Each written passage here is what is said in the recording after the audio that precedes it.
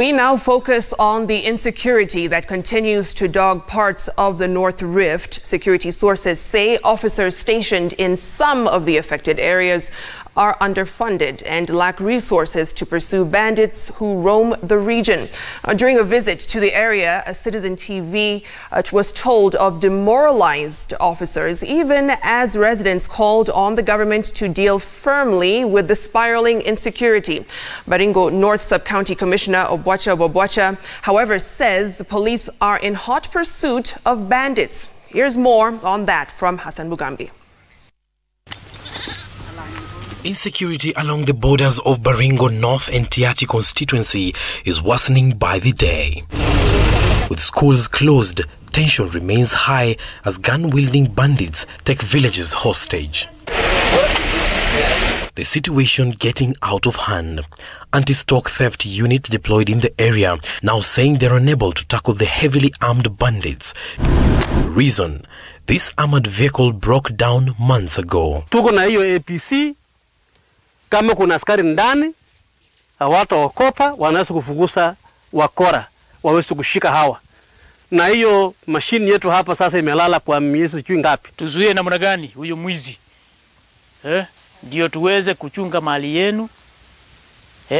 Na nyinyi muweze kupata, hii ndio mali mnauza. Citizen TV has established that the broken police armored personnel carrier has now become a shelter for chicken reared by police officers in Chemoi camp, making their operations nearly impossible. This giving a leeway to bandits to roam the Tiati wilderness freely.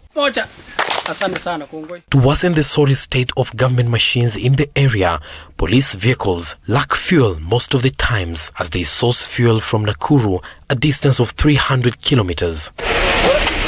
Sources told Citizen TV that the region has been allocated 450 liters of fuel every month to conduct security patrols along the vast volatile borders of Baringo and Elgeyo Marakwet County.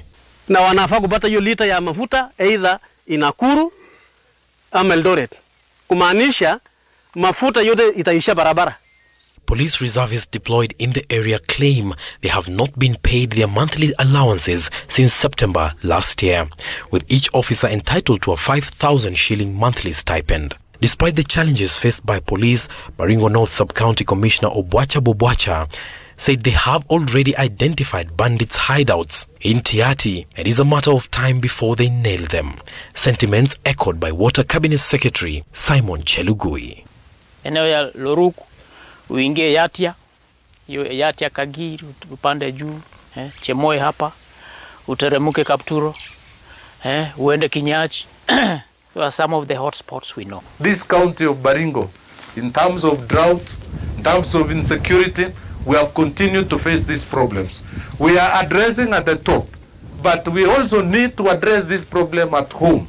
This comes in the wake of renewed bandit attacks leading to loss of life, destruction of property and livelihoods. On Monday, 4 schools were closed in Arabal area of Baringo South after armed bandits attacked several villages Sunday night, injuring at least 2 people. 35 cattle were driven away.